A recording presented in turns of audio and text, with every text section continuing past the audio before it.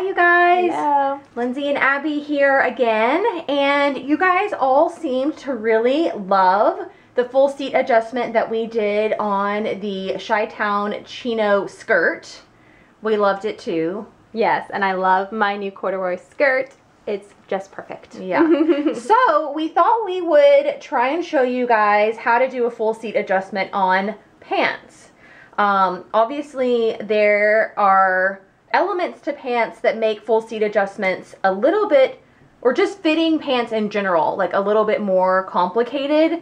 There are many different kinds of alterations that you can do to pants in addition to the full seat adjustment. For example, there is crotch depth, there's crotch curve, there's the sway back, there's a full front, there's a full or thin thigh, there's a full or thin calf, and it goes on and on. So if your pants aren't fitting and you do a full seat adjustment, they may still not fit. You may have to do other adjustments. This curve here, the crotch curve, can cause so many problems when it comes to fitting. But as we know with Abby, she needs a full seat adjustment. We've already determined that. So we are going to start off this pattern with a full seat adjustment and kind of see where we land. And that's really how I fit pants. I'll start with my size, I'll do the things I know I have to do, and then I'll make a muslin, and then I'll adjust the fit, and then, or I'll assess the fit, and then I'll adjust it on the muslin, then I'll make another muslin, and kind of go back and forth like that until I get a perfect fit. If you want to work on a full seat adjustment, but you're nervous about pants, try it on shorts. It's actually a little bit easier to do it on shorts than it is on pants, simply because you don't have to worry about anything from like the mid-thigh down. So all of the fitting through the thigh doesn't really come into, doesn't really affect it that much. Obviously the calf doesn't at all. Length is not a huge deal when it comes to shorts. There's a lot of freedom there. So if you want to try some of these adjustments, but you don't want to jump into pants yet, shorts is a good in-between a skirt and pants. Okay, so today, like I said, we're only going to be doing a full seat adjustment. We're not going to be worrying about crotch curve, crotch depth, thin thigh, thick full thigh. We're not going to be worrying about any of that. We're only going to do the full seat adjustment, and I think that that will fix a lot of the problems Abby currently has with these pants. So you'll see here, this is the version of the, we're working on the Ultimate Trousers by Sew Over It. And this version that we took pictures of Abby in, that you're seeing now, was made, what, in a size 10? Size 10. I sewed them up and they were super tight. Yes. Through the butt. But couldn't wear them. So I sent Lindsay a picture and she said, well, the only thing you can really do at this point is take some width out, no, add some width through the back only. So I ripped out all the side seams and moved the back side seam out as far as possible, keeping the front side seam at the 5/8. Yes. So that made them wearable, but obviously yes, there's still issues. There's still issues. Yeah, I think namely, I mean, you'll notice in the front that there is a lot of the smile and frown lines going on along the front, and I think that that has to do with the crotch curve. Also the front pulls down in the center front, and I think that has to do with the crotch depth there. But when you get to the back, even though we added that width for the hip, you can still see how the facing is wanting to like roll out, and that's because there's not enough height in the back rise or the crotch depth to accommodate for Abby's bum. So just like in the skirt where we had to add that 1/2 inch to the center back to give room for it to smoothly go over her bum, we're going to have to do that again. And then we're going to add fullness radiating from the center to the sides, similar to how we did to the skirt, but there's a lot more areas of impact, I guess, if you want to call it that we have to look at when it comes to pants. So like I said, I feel like this adjustment is going to help a lot of those things, and then we'll have to see where we end up after she sews up this muslin, and then maybe we'll do a follow-up. If anything, we'll just talk about it in an upcoming favorites video, or if we don't do the full-on adjustment video. We'll keep you guys posted on Instagram or somewhere here and let you know how it's going. I hope this is all I need because I really want to get these pants on my body. Yeah, you really will have the ultimate trousers whenever we're done. Oh, yes. One more thing before we get started. I know it's kind of rambly here in the beginning, but I did want to say that this was a really good pattern to start with when you're doing alterations because it doesn't have a fly. It doesn't have back pockets. It doesn't have, you know, any pockets in the front even. It's a very, very simple, straightforward pattern that has darts in the front and darts in the back. And darts are really great for fitting because, you know, they're already there to make it three-dimensional, and so they only allow it to be done, they only allow the adjustments to be done even easier since they're already kind of marked for you. But this is a good pattern. It only has 4 pieces to it, so, you know, very, very basic pattern. So you can really play around with the adjustments and see what is fitting, what's working, what helps, what doesn't help, and so on. Cool? Yes. Let's get started. Who's excited? Okay, so yeah, here we are again with all the supplies that you need. Abby has already traced her pattern. So initially, she made a size 10 because she had measured herself incorrectly and she thought her waist was bigger than it actually is. So when we measured her last time, she was 26.5. So we're going to size her down to a size 8.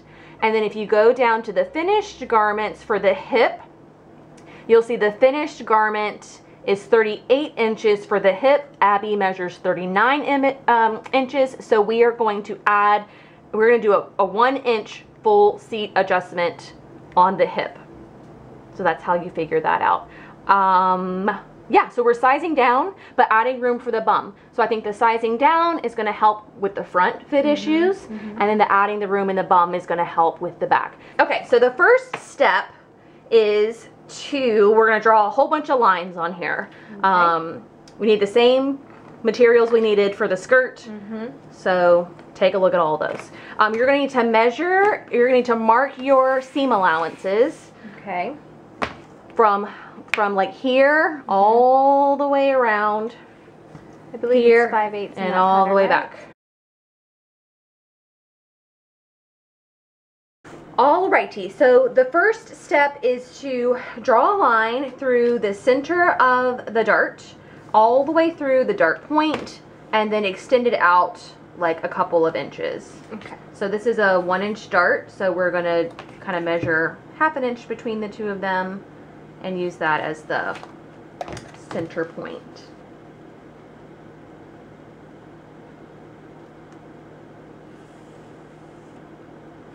Okay, perfect.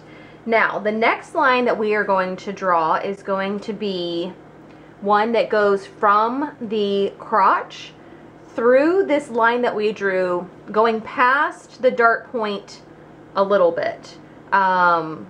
That is really up to you. I'm not 100% sure what the difference is if you move the line up here versus down here. So I just like to kind of eyeball somewhere between 1/2 inch and 1 inch in this area. So draw a line through here, and then once you get to this point, pivot the line and draw another diagonal line up to the intersection of the waist and the side seam.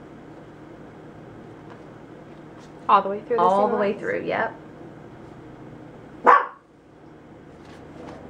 No, go past this. Oh. Yep, go past that. I'm sorry if I didn't tell you correctly. Go past that another inch or so. Okay. And then up through from there, all the way up to this little X that we made with the seam allowances. And stop at that point there. Okay. The next line that we are going to draw is going to go from this line that we just made down to the inner leg inseam. So you just want to come in a couple of inches and then draw the line straight diagonally down to the seam allowance, not all the way through. Perfect. And then we're going to draw another one from this part of the crotch curve down to the inseam again. So it's going to be a shorter, more angled line. So that one is going to go all the way through the Seam allowance. allowance, yes. But not on the other side. Right. Okay, and then we're going to draw 2 lines parallel to each other that run from this line to the seam allowance line.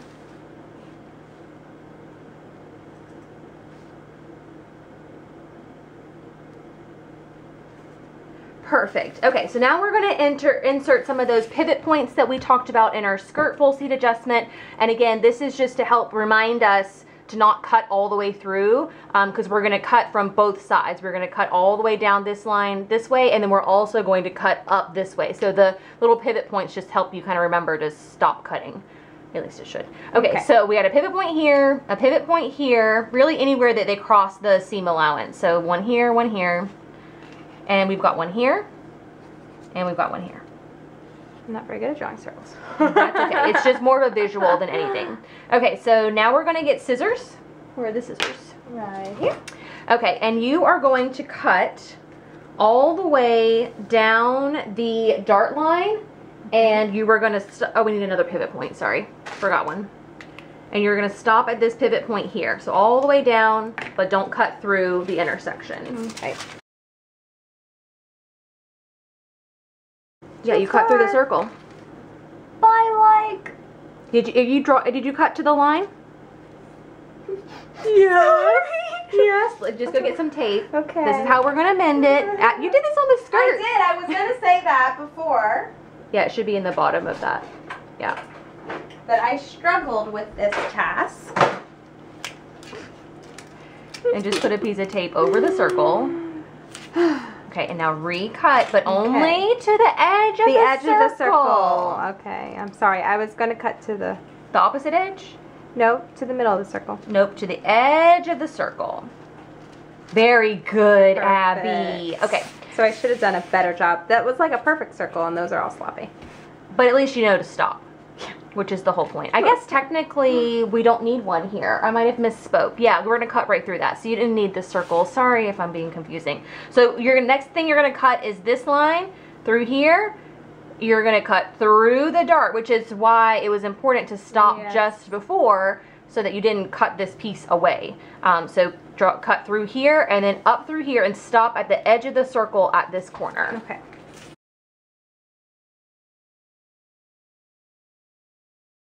Perfect. Didn't do it that time. Yep. And then on this one, you're also going to cut from the cut line to the other edge of the circle. Okay. So from the corner there? Yes, exactly. Just the edge of the circle. Yes, precisely. Okay. And while you're there, you're going to cut from here all the way down to the edge of the circle here. And then from here to here. And then you're going to do what you did on that opposite corner. Cut through the cut line to the seam allowance. Or to the pivot point, however you want to look at it. Like that? Well, I might have done it as if the line were continuing, but you can leave it like, because it'll still pivot. So the whole point is we just want it to be able to rotate around. Yeah, so yeah, that's probably what I would have done. And then you're going to do the 2 lines here and then come through on the other end there. Okay. Okay. And this is all of the cutting that you need to do for the full seat adjustment. You can see the crotch adds a whole nother element to this, but we need to add width in different places, and so the only way to really do that is by making all of these cuts. Okay, so now that we've got all the cuts made, we're going to take the tracing paper and we're going to slide it underneath the pattern piece, like so.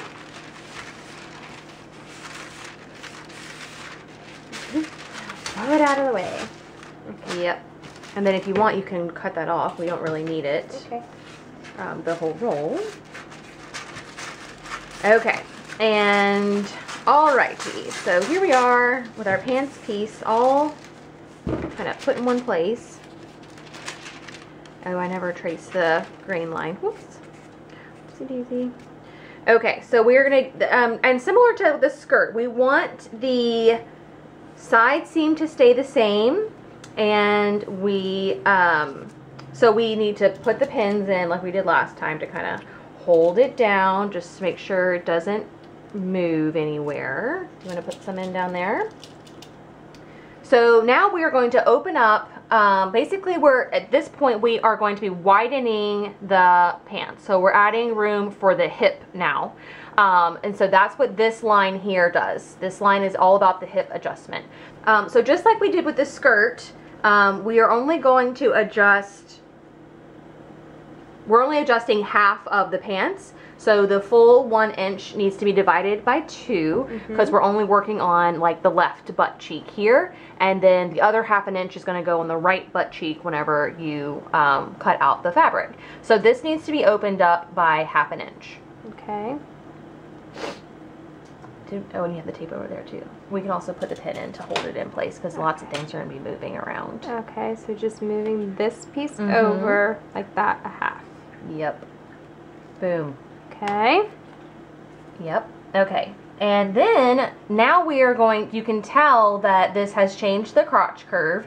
And remember, in Abby's pants, the back waist was pulling down. So we needed a lot of extra space in her, added to the rise here. We need to add more to the crotch length. So we're going to do that by moving this up, but you can't just move it all up here. It won't be evenly dispersed. You also need to move this here. So both of these cuts, this cut and this cut, affect the crotch length. You can see that here. So we'll take the 1 inch that we needed and we'll divide it between these two pieces. So this comes up ½ inch and this goes out ½ inch.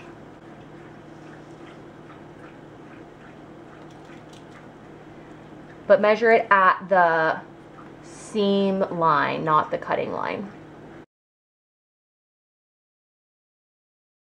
Okay, so you can see why we made these little cuts here. There ends up being a little bit of space in there, and same thing with this. It ended up pulling up and out a little bit.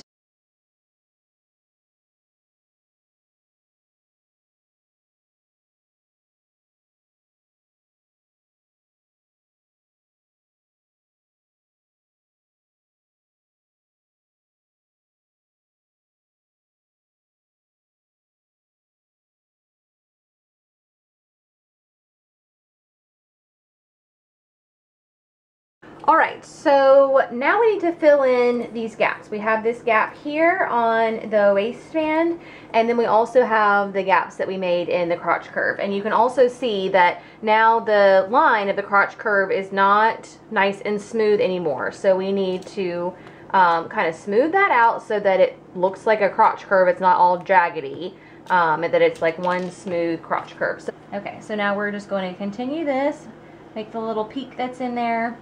And now you've got your waistband. And remember, even though we widened the legs of the dart, can I have the ruler? These are your new legs. But even though we widened it, it's all going to be taken out when Abby sews up the dart. And I wanted to address too that just because there's one dart in the pattern doesn't necessarily mean that it has to stay that way. Like when I do full seat adjustments, my dart ends up growing substantially. So what I like to do is take the dart, the full dart, and divide it in two and then put 2 back darts in. You may see 2 back darts in some ready-to-wear clothes. It's like not uncommon to have 2 back darts, especially if you've got like a really full bum. So don't feel like you have to try and like wedge up this like humongous dart. If it gets to be bigger than like, 2 inches or so, I might consider doing 2 darts. But Abby's is like 1.5 inches, so that's not that bad.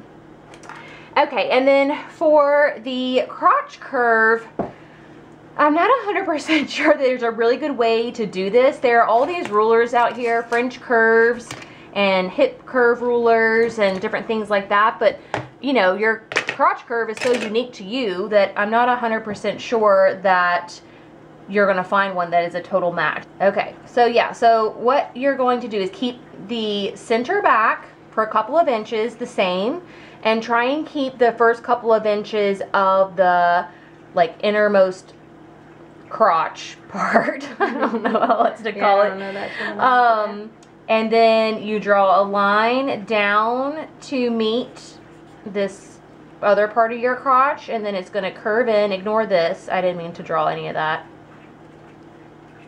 Boop, boop. And then all the way around, follow the line, and then kind of you're clipping off all of this is part of the pattern that's getting clipped off.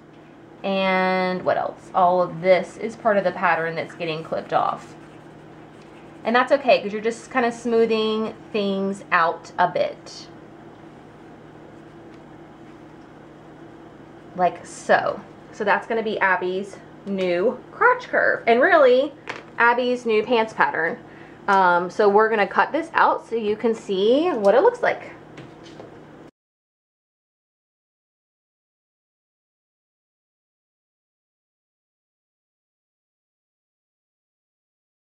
Yeah, we're just wrapping it up.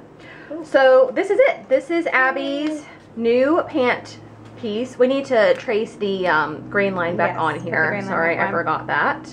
And then we got her some muslin. Actually, good tip. When Joann has their clearance fabric on sale, so it's already red tagged, and then it's 50% off on top of that, we got Abby a kind of cute muslin fabric. Not too bad. That is actually a twill, so it's similar in weight to what she would actually be using for this. It's not like a quilter's cotton, and we got it for like $2.50 a yard. Yeah. So if it doesn't work out, it's obviously not a big monetary loss, and there's a chance, a small one, but a chance she might actually like it. You never know. Can I just say animal print? Yes. And I think that most of you should know Abby's obsession with animal print. Yeah, well, and the final version I want is also a animal type print. Right. So, yeah, this one's a little more loud than that. Yes. But yeah, so this is it. This is what it looks like. Again, like, yes, I preface this by saying this is much, much more complicated than the skirt.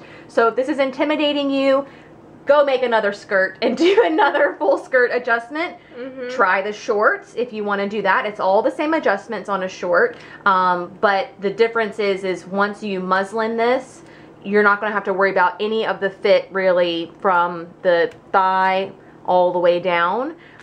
This is the only part that you have to really worry about fitting, and the rest of it is very minor. But when it comes to pants, gosh, you have like all the wrinkling below the bum in the front, and with shorts that's not as important because, you know, they just end. They just stop. Yes. So, but yeah, so Abby's gonna muslin this, and we will keep you guys posted in one way or another. Yes. If you're dying for an update video, let us know, yes, and we can try and video it and see where she ended up with these adjustments and what we're going to do next. Yes, hopefully there's no next. Yeah, hopefully it's perfect, but I do feel like making the smaller front is going to help with her front issues, and then making this smaller but with more room for the bubble butt is going to help with her the tightness in the back. My concern now is with the wrinkling under the butt and pulling back here. That is my prediction. Okay. So we'll see. We'll see. Hopefully we can work it out. Yes. But thanks for sticking with us through this one. If you're still here at the very end through our complicated FSA tutorial,